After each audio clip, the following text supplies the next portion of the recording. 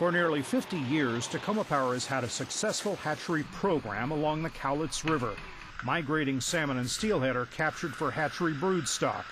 Some are released above Mossy Rock and Mayfield dams so they can spawn naturally. Trapping and hauling the adults around the dams is the easy part. The challenge has always been to successfully gather up their offspring from the upper river for a truck ride downstream of the dams. With this collector in place, we expect that to change. Just above Tacoma Power's Cowlitz River project is a third dam. Cowlitz Falls Dam is operated by the Lewis County PUD. For many years, Tacoma Power, the PUD, and the Bonneville Power Administration have worked here cooperatively on fish issues. Now Tacoma Power is leading efforts to build a new juvenile fish collector next to the dam. Absolutely. This was an extraordinary challenge. It's one of the most challenging projects that we've worked on at Tacoma for a while from a biological standpoint.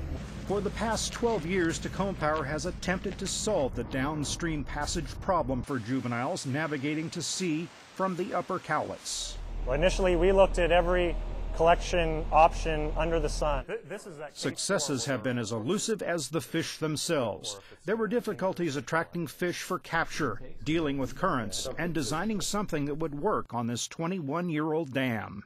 A lot of lessons learned in our first couple attempts at solving this problem. Ultimately, we need to reach 95% fish passage survival, and we haven't met it yet, but we think we're going to with this facility. The $35.5 million collector is designed to attract outward-bound juvenile fish to the northern corner of the dam with flows created by large water pumps.